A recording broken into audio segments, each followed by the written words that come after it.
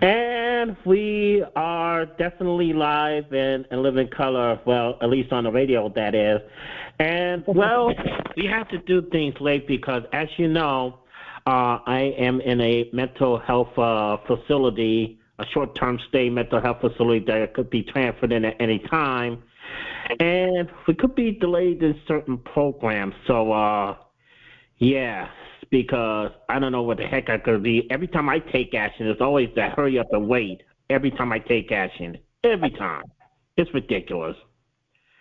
Uh, but anyway, so we're here to talk about Fastlane, and yes, even though we couldn't do predictions because the scheduling situation is beyond our control, Fastlane used to start as a way for wrestlers who wasn't able to get in the Royal Rumble, not Royal Rumble, but WrestleMania, and after they lost in the Royal Rumble or some other matches, they was able to do a Fastlane, but then WWE had other ideas about Fastlane. They still keep the pay-per-view, but now it's not a way to Fastlane people to WrestleMania anymore. So, Yeah, but that's what we're going to do, which is really cool. Yeah, so ladies and gentlemen, you know the man behind the badge, the man behind the voice, the man behind the Big D country, along with the chief Charles Berman. Yep. Exactly. This is Charles Berman. This is Charles Berman, aka the Sheriff here at Big D Country, and we're here to talk about the Fastlane results. Yeah, Sean, you ready? Yeah. So, all right. So, what did you think about Fastlane that Saturday? It was actually a really, really good pay-per-view. Yeah. I mean, I heard the build up on Friday Night SmackDown was between the Bloodline and Judgment Day was really good. Yeah, they actually joined forces. Like, whoa! Authorized. Holy moly! Exactly. Oh wait a minute, wait. Big C. Yes, sir. Acknowledge the Lord. Anyway. But the attendance was 14,529. It was held in Indianapolis, Indiana, home of the Indianapolis 500. Oh, wow. It was actually, yeah. Yep, and here's the results for this pay-per-view. Cody Rhodes and Jey Uso defeated the Judgment Day, Finn Balor and Damian Priest by pinfall. Become the new tag team champions at time of 20 minutes and 40 seconds. And I actually wanted a new tag team champion because I was tired of all the evil faction has the gold. I mean, yeah, that was good. That was really good. But Damian Priest suffered an injury during that match. Ooh, what, wrong move? Knee injury, botch. Oh, that didn't need to happen, though. Yeah, it does happen. Rey Mysterio and Santos Escobar and the returning Carlito defeated Bobby Lashley and the Street Profits in a 6-man tag team encounter at 10 minutes even. Now that, the Sheriff, is cool. That's cool. I had to put out a Toledo there. Yeah. He had to bring it back. Yeah. Okay. Yeah. Io Sky defeated Asuka and Charlotte Flair by pinfall in a triple threat match for the WWE women's strap. So she retains the title, right? Yep. At 17 minutes and 20 seconds. Oh, wow. That was really good.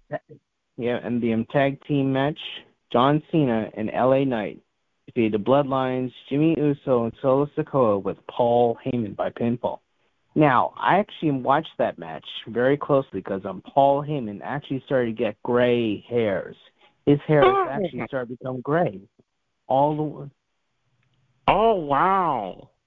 He actually doesn't have that black hair anymore. He's actually gone full gray. Yeah, I mean, he has grown old in WWE. I mean, he's built his career around it. Around professional wrestling as well. He was Paul E. Dangerously in WCW and also in ECW as well. Yeah. Oh, yeah. Okay. That was before he became an owner and then head office and yada yada yada. Yeah, that's amazing. Wow. Anyway, and Did you see the exchange between Rhea Ripley and Paul Heyman? Did you see that on SmackDown? actually, I wasn't. Actually, I didn't. Actually, I didn't. I was really. Actually, I didn't that night. Actually, Yeah, I didn't. I was good. it was really interesting. Really interesting. Yeah.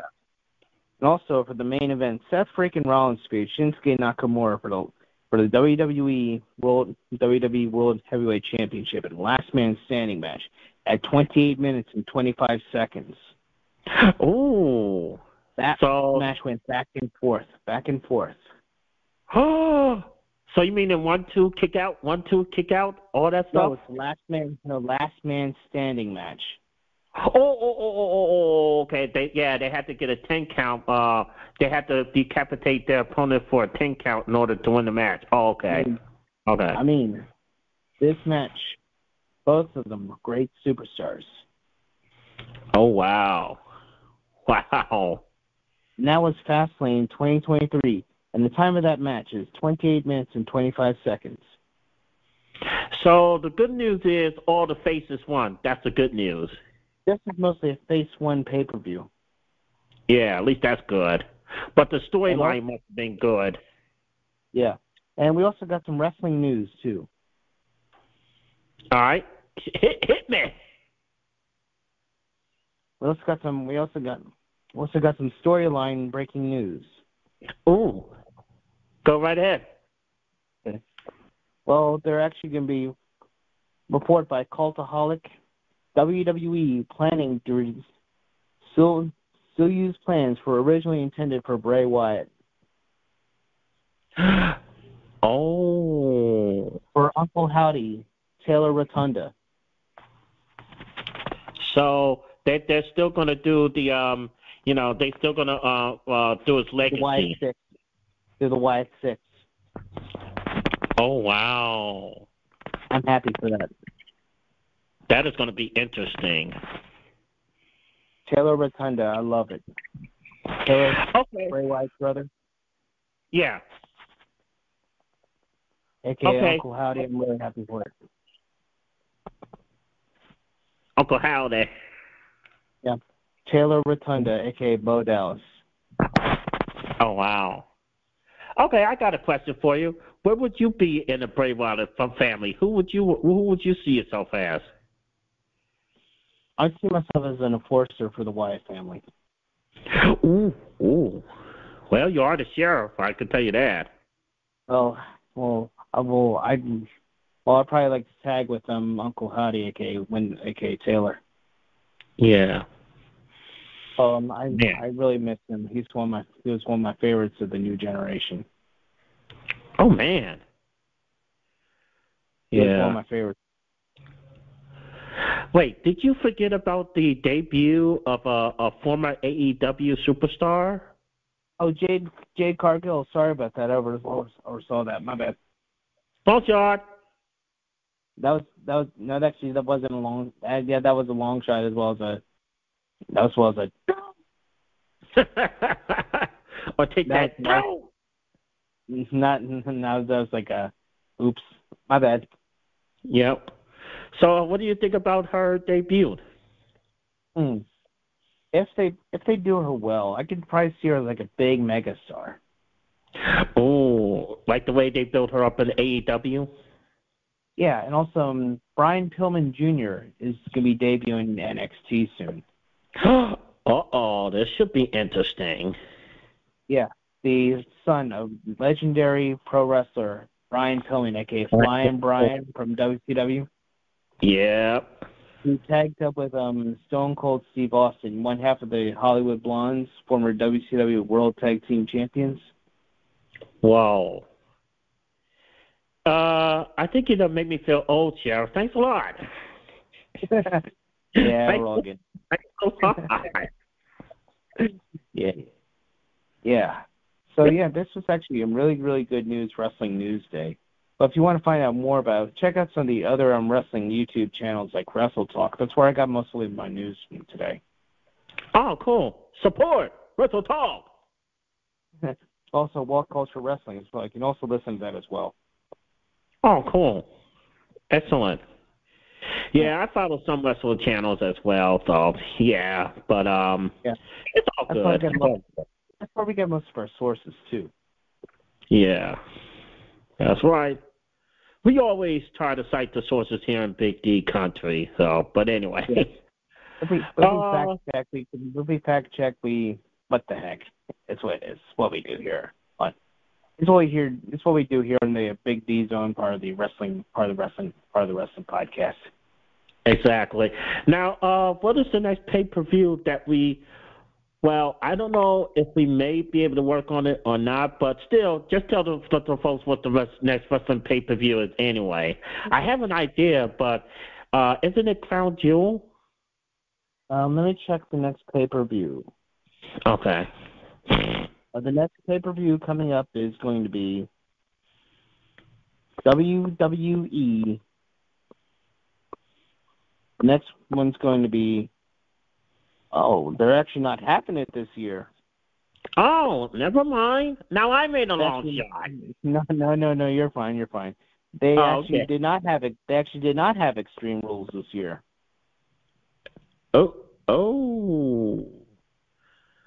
A year without Extreme Rules?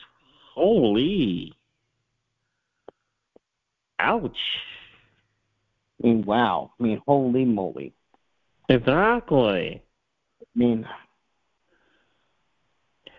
I didn't think they would go. I guess it's going to be as a tribute to Bray Wyatt.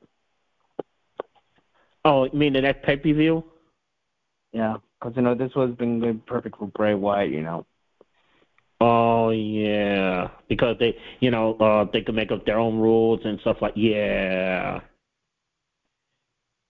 Wow. Woo. Well, Becky Lynch is scheduled. Becky Lynch is actually scheduled to. Well, yeah, because they were supposed to do Extreme Rules this year, but yeah. Oh, no. It's Sheriff Big C. Yeah. Yeah, that's all right though, but that's right. Yeah. It's amazing, but I'm glad they're seeing what they're still doing with this. I'm really happy though. Oh, that's good. That's good. As a fan of Bray Wyatt, I was really shocked they did Fastlane instead of Extreme Rules this year. Yeah, I'm shocked too. I was like, well, since when does that WWE don't do Extreme Rules? That's their baby. Yeah, well, this year they want to do something different though. Oh, okay. Yeah, everybody was still hot off it, Oh, okay. Give them time to mourn. But what the heck? Yeah.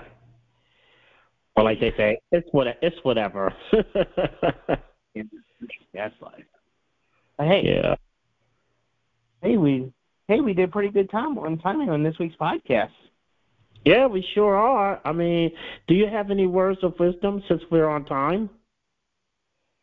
Just never give up. Just keep moving forward every day. Exactly. Hustle, loyalty, respect. Okay. So how can people get in contact with your podcast? Just visit YouTube channel at Big C, at youtube.com/Big C1987. That's my YouTube channel. All right. On the Facebook site, facebook.com/ I'll tell you about it. It's called the STL Ocarina Podcast. Every Thursday at 6 Eastern, 5 Central on Facebook. Then after that, it'll be uploaded on the YouTube end, which you can watch every week. There you go. Listen to the sheriff. He got some good podcasts. Got some good stuff on the way, and he also used great music from The Price is Right. Makes you actually feel like you're in the studios and The Price is Right. Make you picture yourself like you're actually in the audience in the show. Or formerly from Studio 33. Exactly. So listen up to his podcast. Yeah. although yeah, we're having a lot of fun with doing these things, Yeah. Right. And thank you so much, everyone, for listening in on this episode of the Big D Zone. Exactly. We're going to be, like I said, until I get into a second palace, there might be some delays in the podcast, like I said, because I could be put in a very dangerous situation. The sheriff still have his post. He still have his job. He still is a co-host, especially for the wrestling genre. So I still expect you to keep up with wrestling, Sheriff. All right, I'm probably gonna keep on uploading. I'm probably gonna spice it up on my end. I'm probably gonna spice it up on the YouTube. I'm probably gonna spice it up on the YouTube side, right? Add some graphics and stuff. If you don't mind with that, Deshaun. I'll go. You got my blessings, Sheriff. You have my blessings. Yes. Yes. All right, sweet. Plus, I actually got a WWE title I could probably use on the podcast as well. Oh, nice. Whoa. That is nice. So, yeah, you heard it here live first. The sheriff have my blessings in Big D country. And speaking of the Big D country, if you're watching us on YouTube, well, I mean, hearing us on YouTube, but what the heck. If you listen to the podcast anywhere, I'm doing a fundraiser to help me back on our feet. As you know, SSA just did something very terrible to a lot of us who is on disability or maybe SSI, and they did overpayments and some. They just wipe out. They said they're not going to pay a lot of us until next year, and they expect us to survive penniless. That's right, you heard me. They expect us to survive penniless, which is wrong, and it almost gave me a nervous breakdown after the landlord kicked me out after I got that letter of death. So the GoFundMe page will be in the description. Where? Down below in the description. So please contribute what you can to help me not only get a hotel, because there's a lot of shelters that I don't feel safe in, and there is I can't walk across very bad streets. So, I mean, y'all don't want to see me get hurt, right? Y'all don't want to see me get hurt. So, help out there. And, Sheriff, as always, you've been doing an excellent, hell of a job. Hell of a job. Thank you, buddy. Thank you, buddy. Anytime. So, I guess when I get back on my feet, we'll be podcasting again. Yes, sir. Yeah. You know what? Well, I'm going to let the sheriff close it all out. Till next time, this is the Sheriff Charles Berman, a.k.a. Big C, and my good friend, Deshaun Porter, a.k.a. Big D, anchors away. Welcome to Big D country, saying we'll see you next time.